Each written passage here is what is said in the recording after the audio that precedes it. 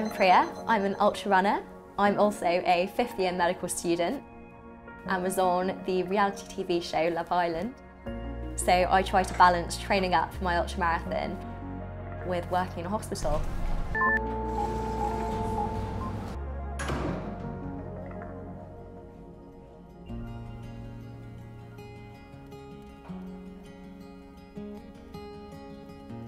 I'm really looking forward to going out to Sri Lanka, running the 250 Ultra X ultramarathon.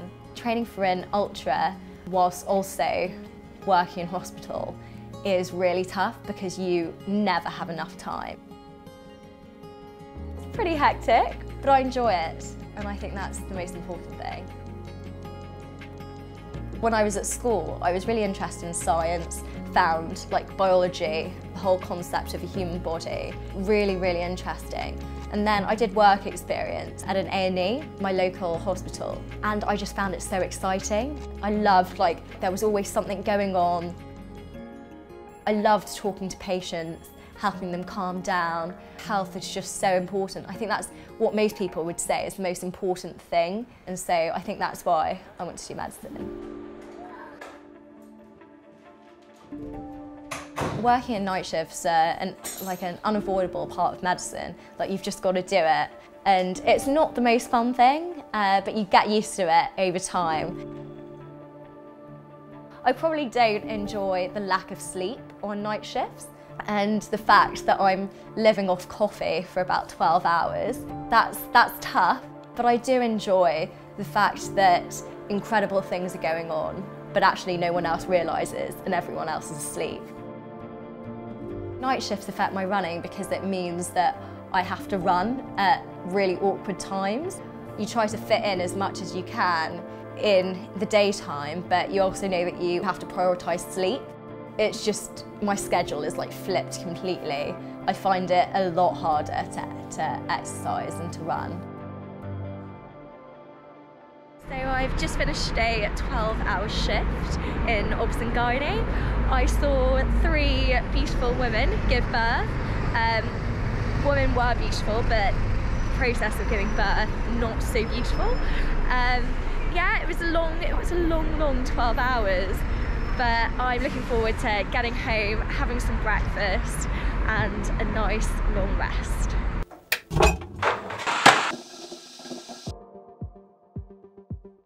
What does get me out of bed is coffee in the morning. I probably tend to wake up at about 5:30 every morning and head over to my F45 class, do the 6 AM class, and then have a quick coffee, do another F45 class, and then head into hospital for about 9. It's a high intensity interval training workout, so lots of cardio, lots of jumping, a little bit of time on the bike and the rower. The one that I hate is box jump burpees. The worst, honestly. 5 seconds of those, literally a burpee and a box jump, and that's me done for the session. I find that my HIIT workouts build my strength, which is so important to prevent injuries in running. A lot of runners don't do any sort of strength training, which is it's a huge no-no for ultra running because you need to build the muscles around your joints, because otherwise you'll just get injured. So that's why I do prioritise on every day, apart from my one rest day of the week, I do prioritise going to the gym, doing the HIIT training, because it builds up my endurance, but it also prevents running injuries. I can definitely feel the endorphins after I exercise, and that just has such a good impact on my day. If I didn't work out, I don't think I'd be able to focus as much or as well as I do in hospital. And similarly, if I didn't have a busy day in hospital, I wouldn't enjoy the exercise as much.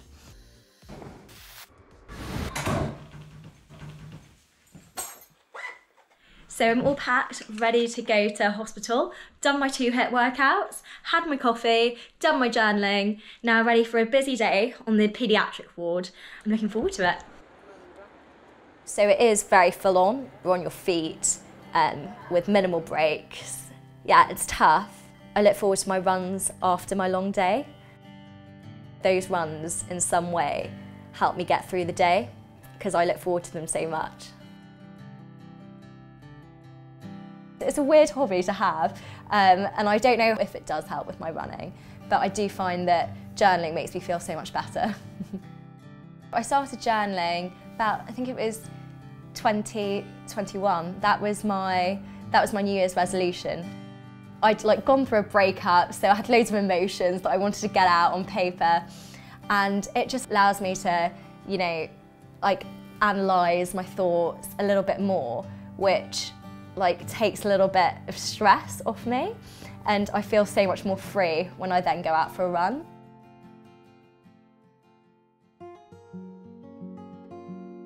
It's been a long day in hospital, and now I'm looking forward to relaxing, going for a nice long run. Running makes me feel, I can't describe it. It's a good feeling though. It's a great feeling.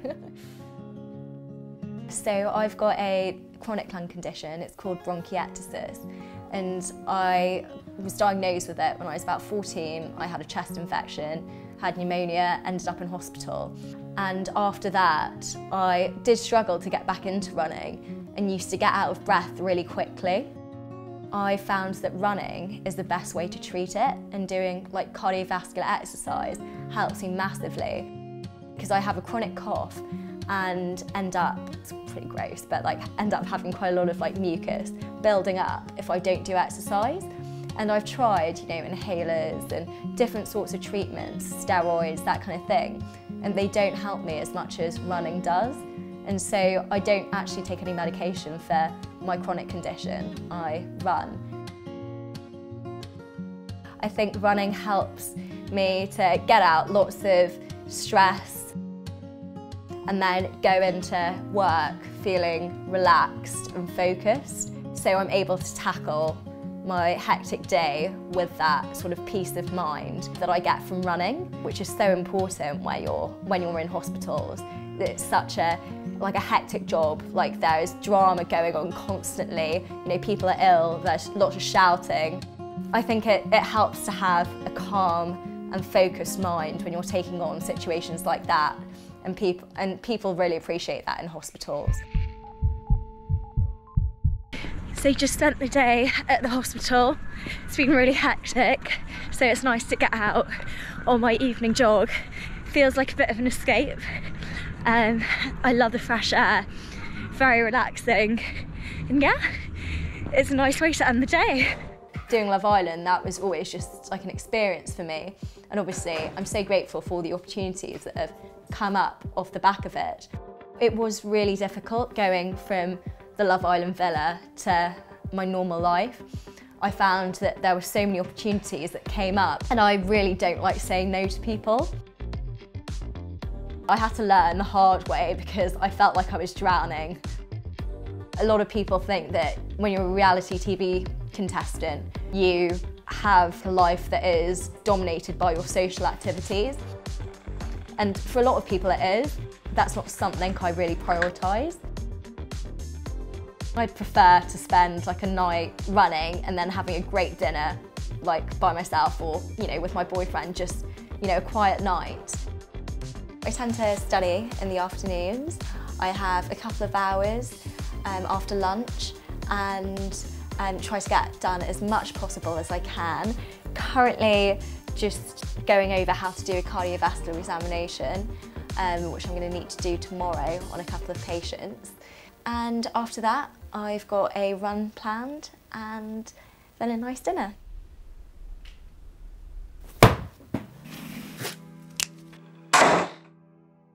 I tend to do long runs on the weekend, so 30k and over, and then tend to fit in shorter, faster paced sessions throughout the week. I think I prefer running on the trails because it's something that's totally different and you don't really get that in London. I feel like in London there are so many people and it really is so frustrating, dodging people, whereas on the trails it's more, technical. where you're, instead of dodging people, you're like dodging trees. And it's just so much more fun, and I find it really exciting, but that's probably because I don't tend to run on trails. Running was an escape that was necessary for me when I was working on the wards. I don't think I could have worked on the wards if I didn't have the release of running. It was good to be able to get out, get away from the hospital and have some time to myself just to breathe and think and, you know, get out any emotions. I remember, like, during the really tough days when I was working during COVID, I remember going on runs and just like crying. And it was just like a total release of energy, and it was so important for my mental health. People don't realise how great running can be for mental health, and it's definitely helped me like get through some of the toughest times I've experienced. I haven't really thought past Sri Lanka actually. I'm all about like taking on one challenge at a time, not throwing myself into the deep end. But who knows where that will take me, like the next steps. I'm not really sure what I'm going to do afterwards. I probably have like the ultra bug where I'll sign up to like 5 different races over the course of next year, but not really sure. Yeah, we'll see.